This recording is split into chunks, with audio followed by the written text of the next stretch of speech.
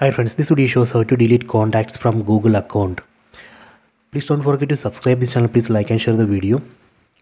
First go to settings, tap on the settings app icon. Go down, select Google, tap on Google. Then tap on manage your Google account.